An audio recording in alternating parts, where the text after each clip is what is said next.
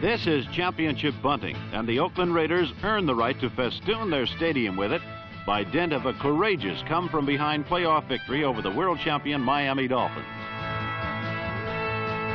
The Pittsburgh Steelers earned the right to visit the Oakland Alameda County Stadium by their systematic destruction of the Buffalo Bills in the other AFC playoff game. But in coming to Oakland, the Steelers were meeting a team that had shut them out 17-0 during the regular season at Pittsburgh. A shutout that had ended a 132-game, 10-year scoring string and had demoralized the then unstable Steeler offense. So on this day of the AFC Championship game, the Steelers should have been tight, right? Well, they should have been tight, but over the last few weeks of the season, their defense had gotten meaner than ever, and their offense had unloaded a sparkling double-barreled attack on all who faced them. Of course, in this championship game, they were facing a team deep in talent, a team that had finished the regular season with a 12-2 record, the finest in the entire NFL.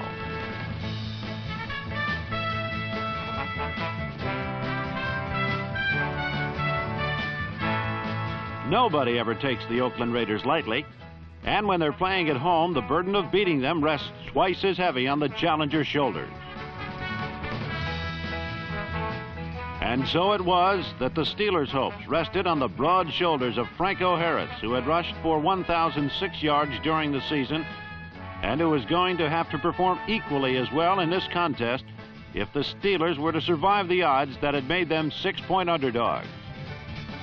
But Franco's burden was also lightened by a newly calm and confident Terry Bradshaw, who had taken the Steelers' reins tightly in hand and was now ready to try and lead his club to the 1974 AFC Championship crown.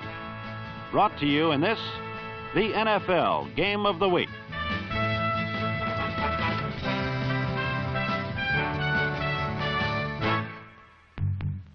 Play began with the ball in Oakland possession, and immediately the theme of the game was set when a harried Kenny Stabler was given no room and no time to move his club under a ferocious Pittsburgh onslaught.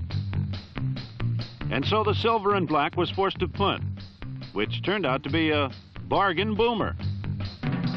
The ball was returned by number 88 Lynn Swan, who was macheted by Dave Dalby, number 50, and Bob Hudson, number 36. And out of the pile squirted the ball, which Dalby recovered for the Raiders. The Oakland special team had forced the first break, and now it was up to the iron line to make it pay off.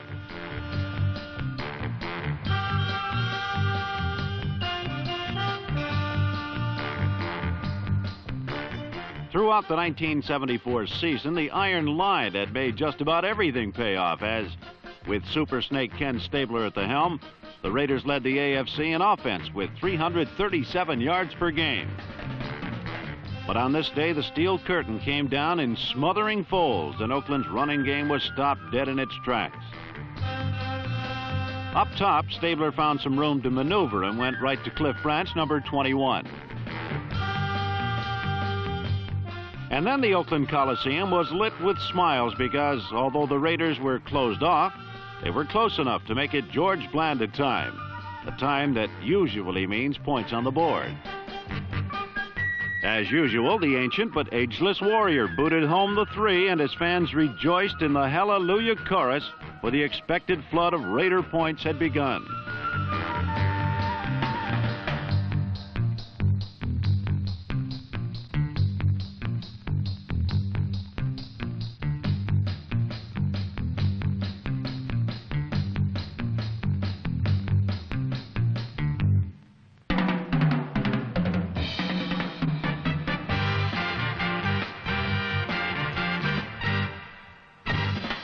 On their first possession, the Steelers went right to Franco Harris to establish the running attack. But while Harris picked up 7 yards, Rocky Blyer, number 20, found nowhere to go as he skirted vainly toward a crack that never opened.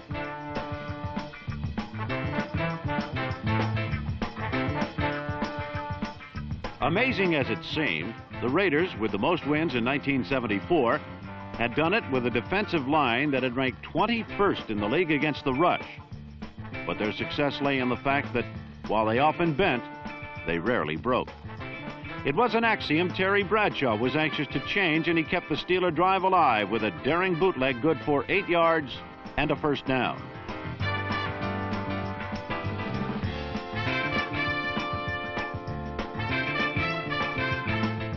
Pittsburgh continued to gobble ground on a pitch out to Franco, who rolled around right end with another big gain. And the sound of the defense bending got louder. A cleverly called and executed flat pass to Rocky Bleier gave Pittsburgh the ball at the Raider 9 with a first down.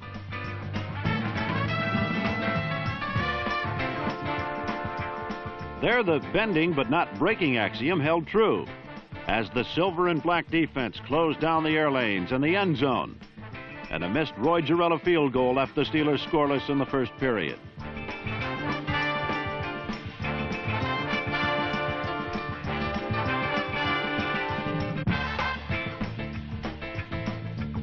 On their first possession of the second quarter, Bradshaw mounted another assault, which took wing on this 14-yard perfecto pass to tight end Larry Brown, number 87. Calling his plays masterfully, Bradshaw sent Franco freight training into the gut of the Oakland down 4. When the Raider front line again refused to yield those last 6 precious yards to the end zone, Roy Gerela tried another three-pointer, and this time it was enough to tie the score at 3. Try as they might, the Raiders could in no way run through the steel curtain, and were to end the half with a paltry 18 yards rushing. But because they kept trying to run, they had to keep giving up the ball. With Pittsburgh moving again, Bradshaw just barely misconnected on a big gain to Lynn Swann.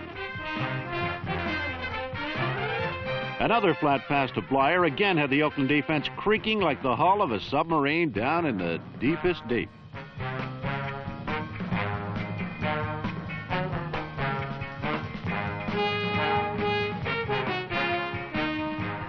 Everything Bradshaw tried seemed to work, and even the old college option was good for 8. Bradshaw's mixed bag of play calling was working well. And again, he went up top and narrowly averted disaster in the form of a Phil Villapiano interception. But the blonde and balding bomber continued undaunted, throwing into the teeth of madness. A perfect spinner to Larry Brown gave the Steelers a 1st and goal at the Oakland 8. The time had come to disprove an axiom and to break through the Raider defense. And then came one of those plays that makes an official's life a real misery.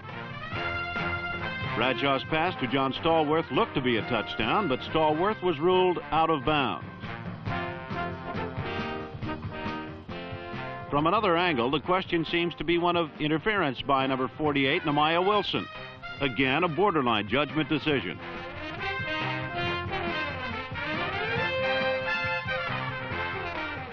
And from yet another angle, the catch looks to be made inbounds.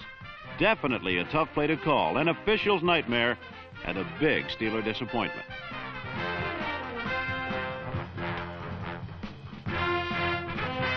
Now faced with a 3rd and goal situation, Terry and his brash bunch were faced also with a dilemma.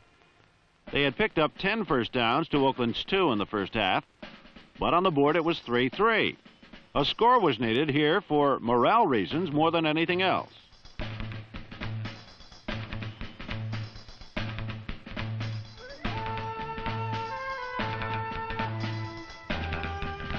Unbelievably, the silver and black had done it again.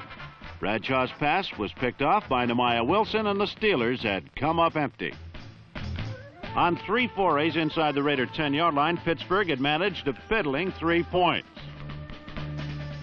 A replay of the interception in slow motion shows that Bradshaw's intended receiver had fallen down in the far right-hand lower portion of your screen.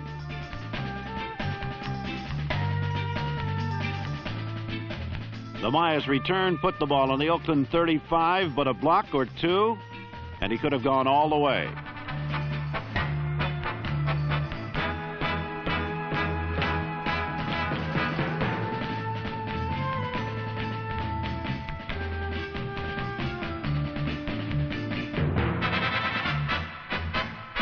Nevertheless, Raider fans were more than pleased by yet another narrow escape from the Pittsburgh touchdown threat.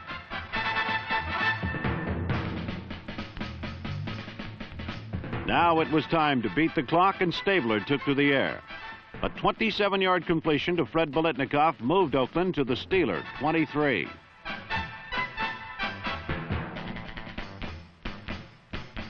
Then a strike to wide-open Cliff Branch had the Raiders on Pittsburgh's 1-yard line. But a tripping penalty nullified the play, and George Blandus' 38-yard field goal was blocked by Jack Lambert. You'll hear more about him later. The last play of the first half was symbolic of the Steelers' offensive performance thus far in the game, as Bradshaw scrambled brilliantly, covered a lot of ground, ended up with only a 14-yard loss to show for it.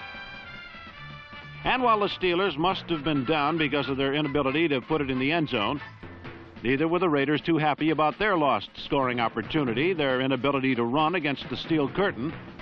But above all, they had to wonder how many times could the defense bend so far without snapping in two. And when was the feared and formidable big play offense going to come out of the closet and make the big play?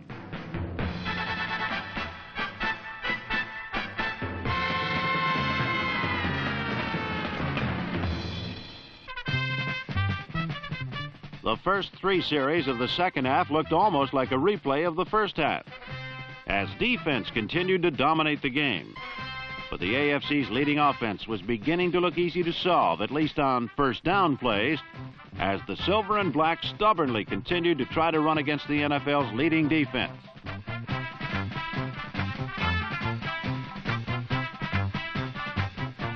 When forced into long yardage situations, Ken Stabler learned firsthand about the NFL's leading pass defense. Number 59 All-Pro linebacker Jack Ham came up with the first Oakland turnover of the day. But the next time the Raiders got the ball, Ken Stabler finally started to look for Cliff Branch, who had caught only one pass in the first half.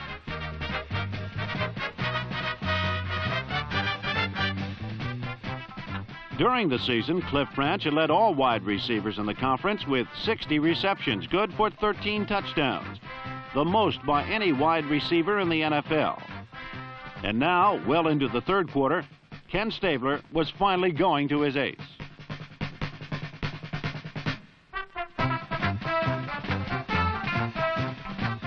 Three consecutive times on first down, Stabler went to Branch, and the third time paid off big.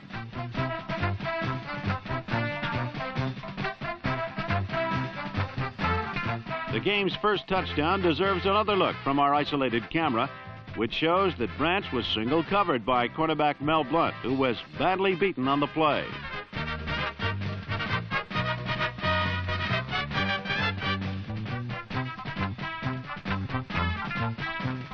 Cliff Branch's great play gave Oakland the game's first decisive lead. And if ever there was a time for a team to start crumbling under championship pressure, now was that time for the Pittsburgh Steelers. As the clock continued to run toward the end of the third quarter, 6 straight times Terry Bradshaw called for a power run between the tackles. And surprisingly, most of the power supplied by halfback Rocky Bleier, number 20.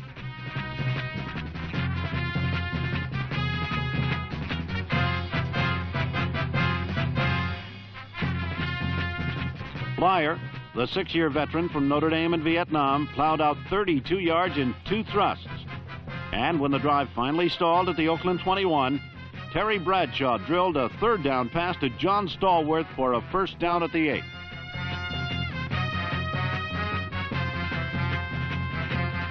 Stallworth's catch brought the third period to a close, and it was now becoming more and more obvious that even though the Steelers had not yet scored a touchdown, they were not about to let up their dominance of the line of scrimmage. And therefore, as the AFC Championship headed into the final 15 minutes, Oakland fans knew that they were in for something big.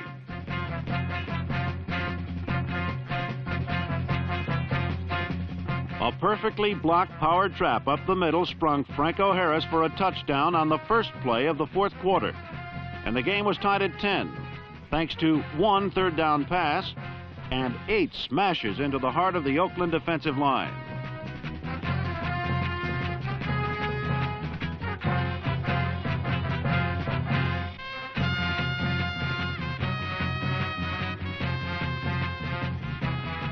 On the next series, the Raiders again tried to run through the steel curtain, but again they were just wasting their time. For the day, Raider runners gained only 29 yards in 21 carries and a long gain of just 4 yards. So again, when Ken Stabler had to pass, he got burned.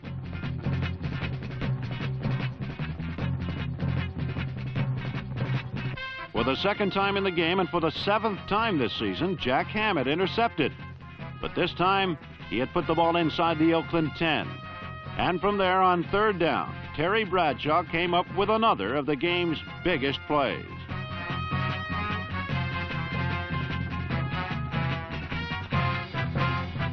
Number 88, top draft choice Lynn Swann of Southern California came up with a good catch. And although Terry Bradshaw completed only 8 of 17 passes for the day, he connected on the ones which counted the most. With 12 minutes left to play, Pittsburgh now led by a touchdown at 17-10.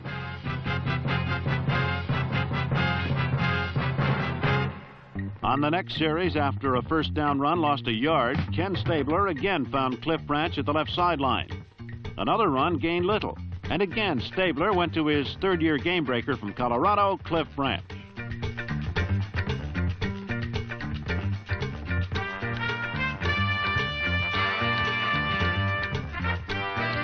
Cliff Branch would have gone all the way to tie the score had it not been for a touchdown-saving tackle by number 58 rookie middle linebacker Jack Lambert from Kent State. On the next play, Ken Stabler again went to Cliff Branch at the left sideline, and this time for a first down at the Pittsburgh 12. For the day, Branch caught a championship game record 9 passes for 186 yards. But this drive was stopped inside the Steeler 10, again with a big boost from Jack Lambert.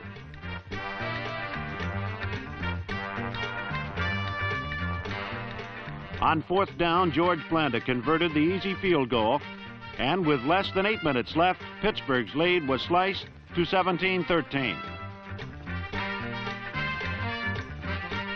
On the next series, Terry Bradshaw almost won the game for the Raiders.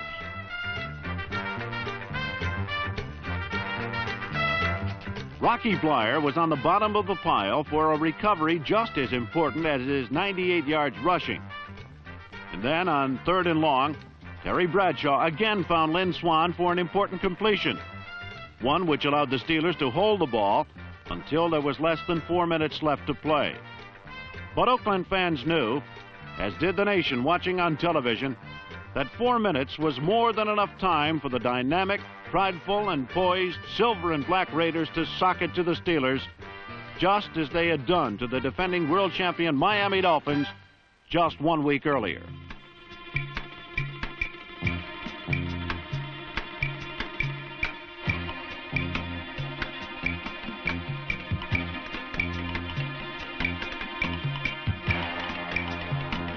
Bob Moore's catch was a start.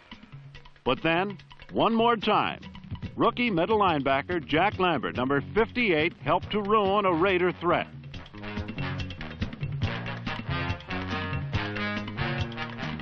With less than 2 minutes left, Ken Stabler and the Raiders had one more chance.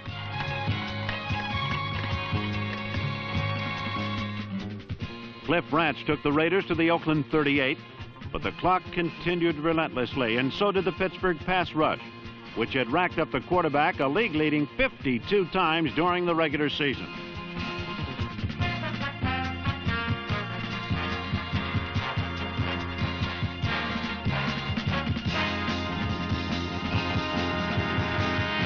Instead of 2nd and 19, a defensive holding penalty against Steeler cornerback J.T. Thomas gave the Raiders a first down. And with 1:14 left, the Snake again dropped back to pass. Number 24, J.T. Thomas, had gratefully accepted the most welcome gift he had ever received. And for the Pittsburgh Steelers, Only 1 minute separated them from the first championship game victory in their 42-year history.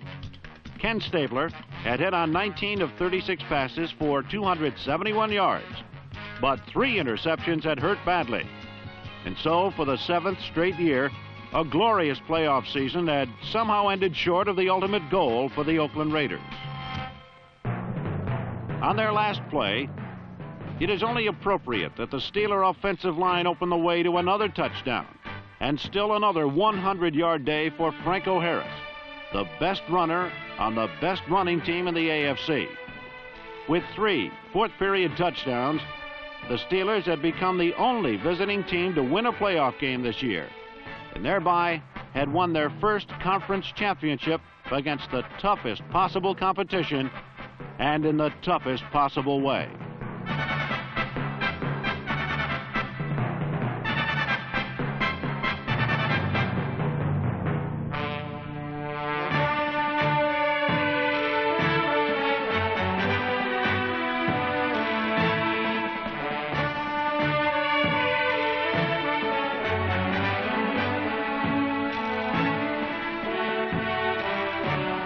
Pittsburgh's 24-13 victory over Oakland will be remembered by some as the conclusion of one of the greatest seasons any quarterback or any team ever had. And it will also serve as a reminder for those who forget that being a professional quarterback is one of the world's most unpredictable jobs. Just ask Jefferson Street Joe Gilliam, who several months ago was the hottest item in pro football. And then ask the guy who was then his backup, a young fellow named Terry Bradshaw.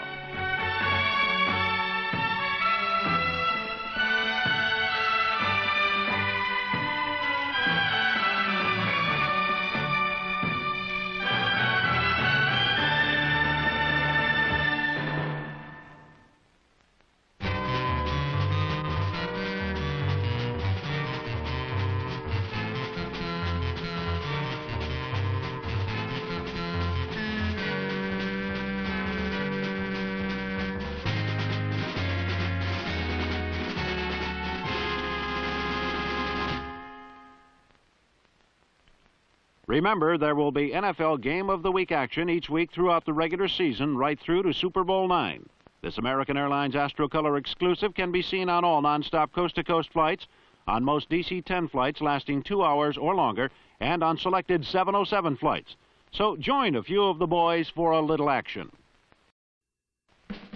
This is championship bunting, and the Oakland Raiders earn the right to festoon their stadium with it by dint of a courageous come-from-behind playoff victory over the world champion Miami Dolphins.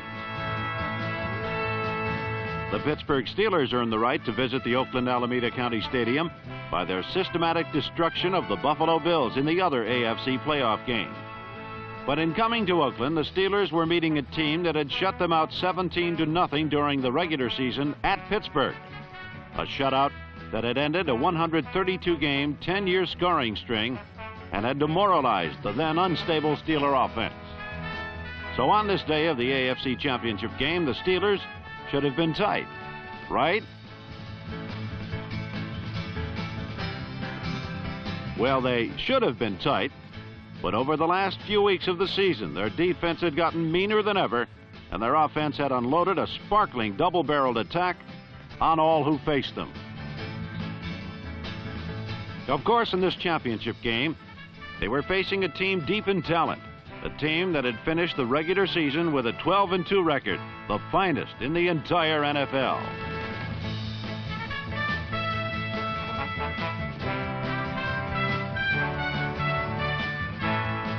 Nobody ever takes the Oakland Raiders lightly, and when they're playing at home, the burden of beating them rests twice as heavy on the challenger's shoulders. And so it was that the Steelers' hopes rested on the broad shoulders of Franco Harris, who had rushed for 1,006 yards during the season, and who was going to have to perform equally as well in this contest if the Steelers were to survive the odds that had made them 6-point underdogs. But Franco's burden was also lightened by a newly calm and confident Terry Bradshaw, who had taken the Steelers' reins tightly in hand and was now ready to try and lead his club to the 1974 AFC Championship crown. brought to you in this, the NFL Game of the Week.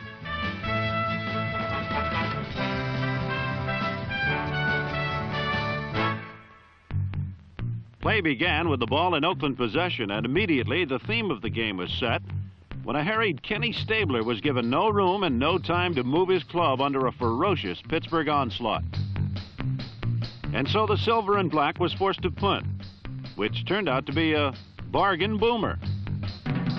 The ball was returned by number 88, Lynn Swan, who was macheted by Dave Dalby, number 50, and Bob Hudson, number 36. And out of the pile squirted the ball, which Dalby recovered for the Raiders. The Oakland special team had forced the first break, and now it was up to the iron line to make it pay off.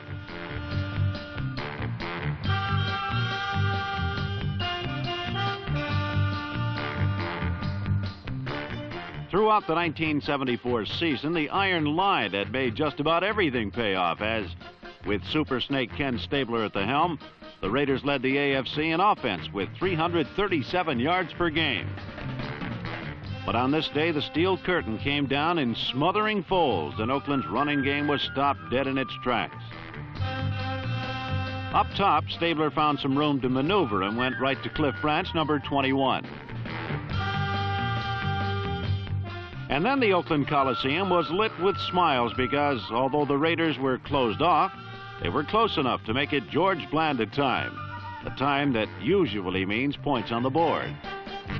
The axiom held true as the silver and black defense closed down the air lanes and the end zone, and a missed Roy Girella field goal left the Steelers scoreless in the first period.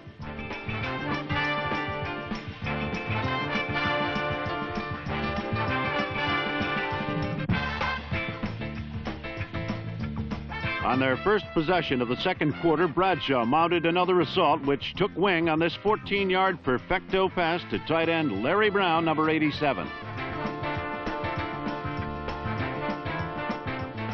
Calling his plays masterfully, Bradshaw sent Franco freight training into the gut of the Oakland down 4. When the Raider front line again refused to yield those last 6 precious yards to the end zone, Roy Girella tried another three-pointer, and this time it was enough to tie the score at 3. Try as they might, the Raiders could in no way run through the steel curtain, and were to end the half with a paltry 18 yards rushing. But because they kept trying to run, they had to keep giving up the ball. With Pittsburgh moving again, Bradshaw just barely misconnected on a big gain to Lynn Swan. Another flat pass to Blyer again had the Oakland defense creaking like the hull of a submarine down in the deepest deep.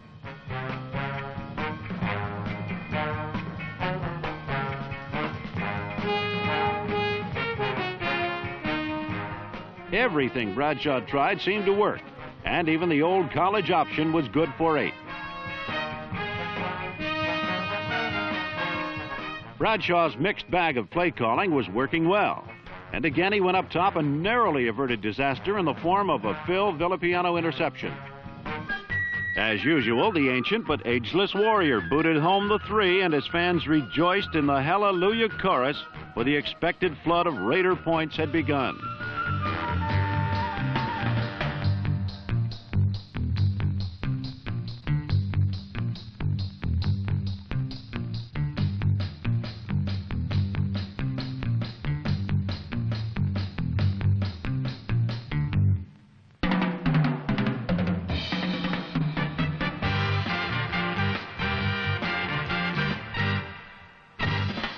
On their first possession, the Steelers went right to Franco Harris to establish the running attack. But while Harris picked up 7 yards, Rocky Blyer, number 20, found nowhere to go as he skirted vainly toward a crack that never opened.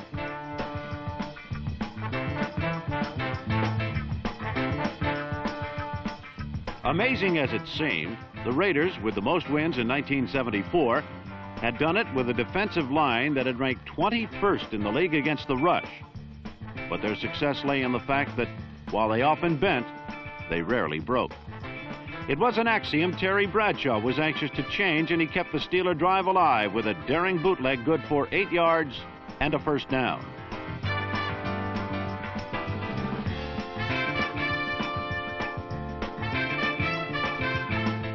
Pittsburgh continued to gobble ground on a pitch out to Franco, who rolled around right end with another big gain. And the sound of a defense bending got louder. A cleverly called and executed flat pass to Rocky Bleier gave Pittsburgh the ball at the Raider 9 with a first down.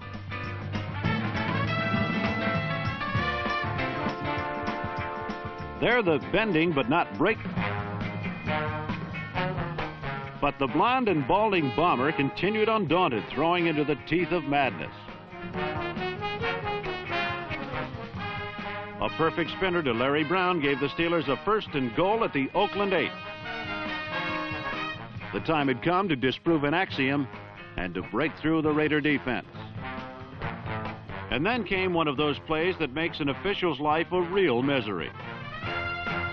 Bradshaw's pass to John Stallworth looked to be a touchdown, but Stallworth was ruled out of bounds. From another angle, the question seems to be one of interference by number 48, Nehemiah Wilson. Again, a borderline judgment decision.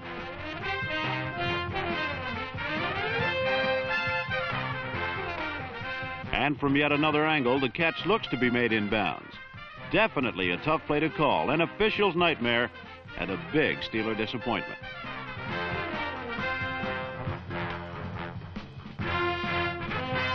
Now faced with a 3rd and goal situation, Terry and his brash bunch were faced also with a dilemma. They had picked up 10 first downs to Oakland's 2 in the first half, but on the board it was 3-3. A score was needed here for morale reasons more than anything else.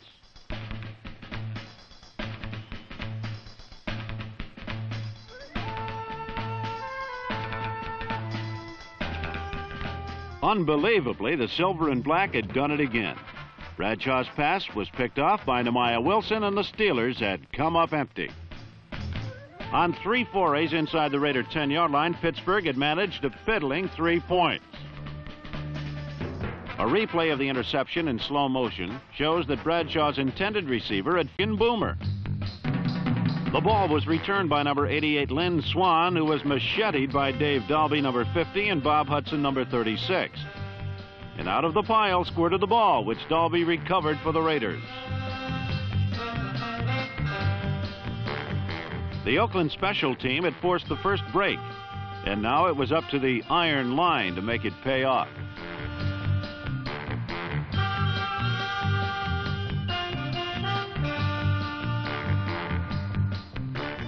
Throughout the 1974 season, the Iron Line had made just about everything pay off, as, with Super Snake Ken Stabler at the helm, the Raiders led the AFC in offense with 337 yards per game.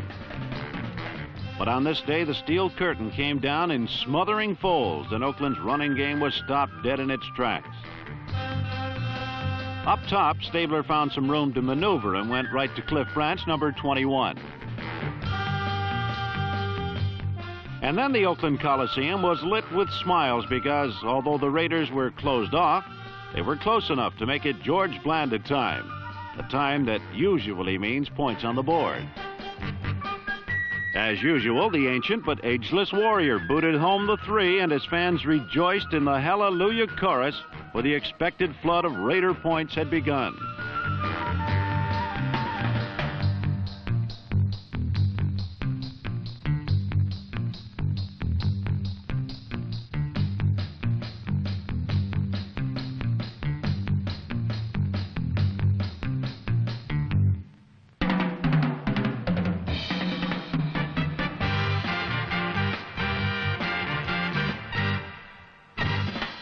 On their first possession, the Steelers went right to Franco Harris to establish the running attack. But while Harris picked up 7 yards, Rocky Bleier, number 20, found nowhere to go as he skirted vainly toward a crack that never opened.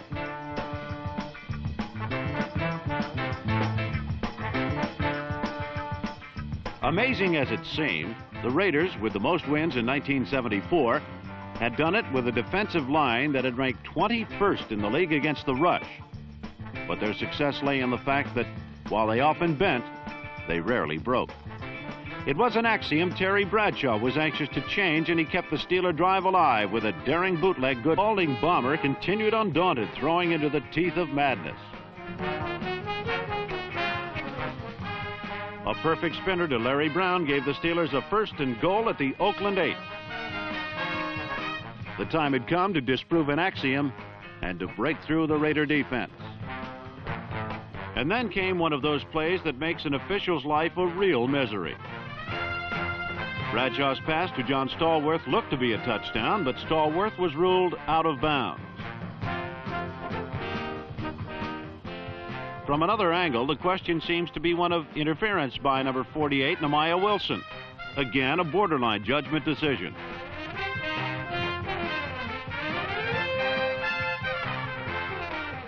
And from yet another angle, the catch looks to be made in bounds. Definitely a tough play to call, an official's nightmare, and a big Steeler disappointment.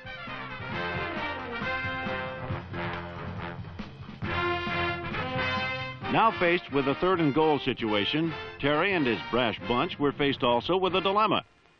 They had picked up 10 first downs to Oakland's 2 in the first half, but on the board it was 3-3.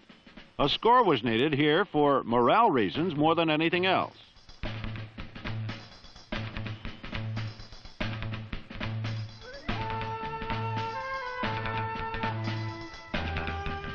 Unbelievably, the silver and black had done it again.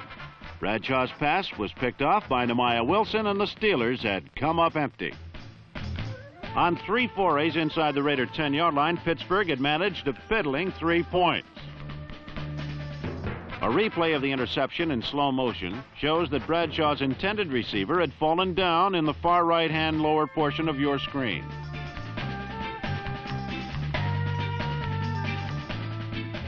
Nehemiah's return put the ball on the Oakland 35, but a block or two, and he could have gone all the way.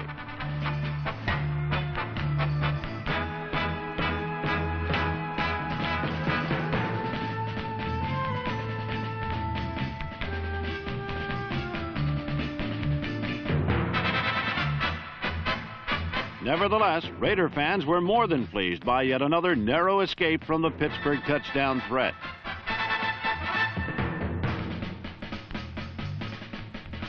Now it was time to beat the clock, and Stabler took to the air.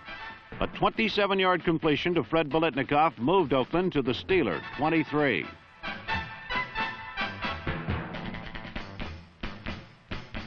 Then a strike to wide-open Cliff Branch had the Raiders on Pittsburgh's 1-yard line.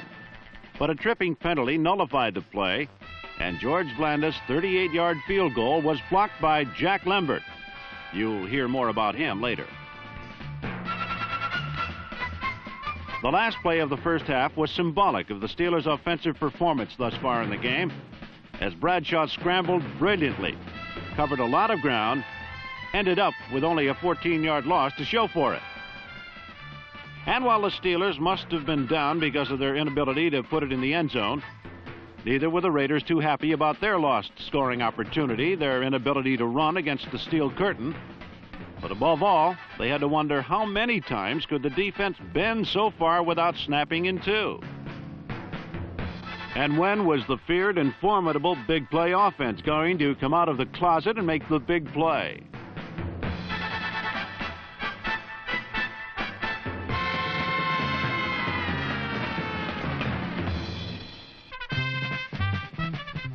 The first 3 series of the second half looked almost like a replay of the first half, as defense continued to dominate the game.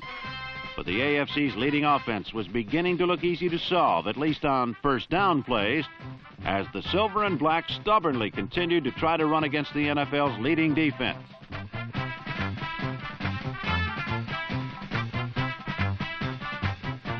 When forced into long yardage situations, Ken Stabler learned firsthand about the NFL's leading pass defense. Number 59 All-Pro linebacker Jack Ham came up with the first Oakland turnover of the day. But the next time the Raiders got the ball, Ken Stabler finally started to look for Cliff Branch, who had caught only 1 pass in the first half.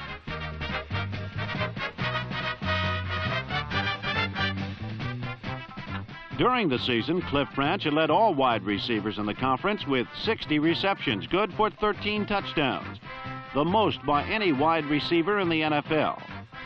And now, well into the third quarter, Ken Stabler was finally going to his ace.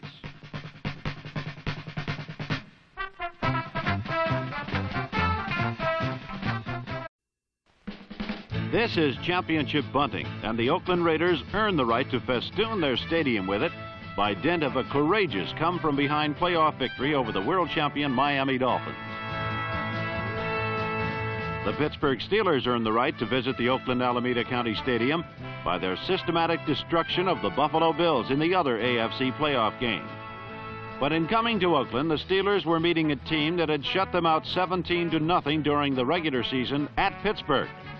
A shutout that had ended a 132-game, 10-year scoring string and had demoralized the then unstable Steeler offense. So on this day of the AFC Championship game, the Steelers should have been tight, right? Well, they should have been tight, but over the last few weeks of the season, their defense had gotten meaner than ever, and their offense had unloaded a sparkling double-barreled attack on all who faced them.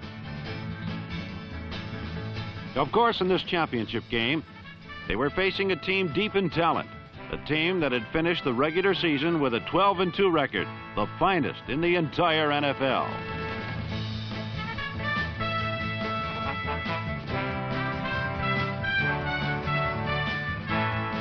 Nobody ever takes the Oakland Raiders lightly, and when they're playing at home, the burden of beating them rests twice as heavy on the challenger's shoulders. And so it was that the Steelers' hopes rested on the broad shoulders of Franco Harris, who had rushed for 1,006 yards during the season, and who was going to have to perform equally as well in this contest if the Steelers were to survive the odds that had made them 6-point underdogs. But Franco's burden was also lightened by a newly calm and confident Terry Bradshaw, who had taken the Steelers' reins tightly in hand and was now ready to try and lead his club to the 1974 AFC Championship crown. Brought to you in this, the NFL Game of the Week.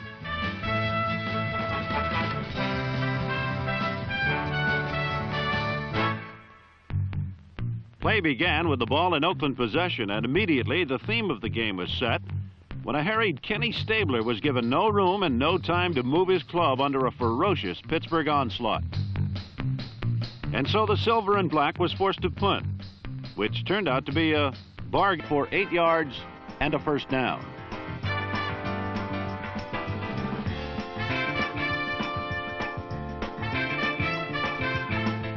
Pittsburgh continued to gobble ground on a pitch out to Franco, who rolled around right end with another big gain.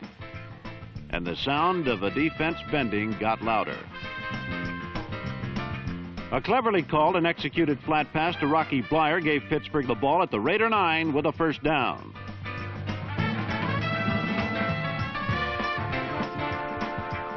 There, the bending but not breaking axiom held true as the silver and black defense closed down the air lanes and the end zone, and a missed Roy Girella field goal left the Steelers scoreless in the first period.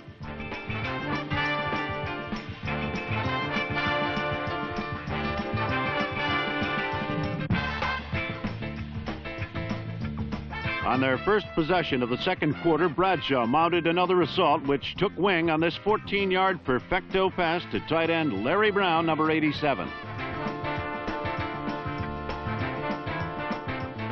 Calling his plays masterfully, Bradshaw sent Franco freight training into the gut of the Oakland down 4. When the Raider front line again refused to yield those last 6 precious yards to the end zone, Roy Girella tried another three-pointer, and this time it was enough to tie the score at 3.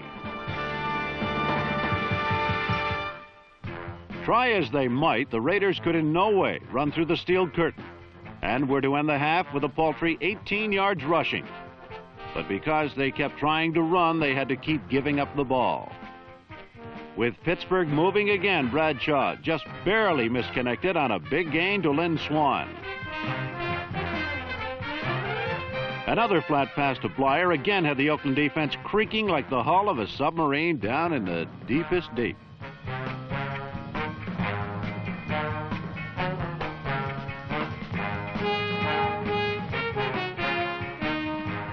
Everything Bradshaw tried seemed to work, and even the old college option was good for 8. Bradshaw's mixed bag of play calling was working well. And again he went up top and narrowly averted disaster in the form of a Phil Villapiano interception. But the blonde and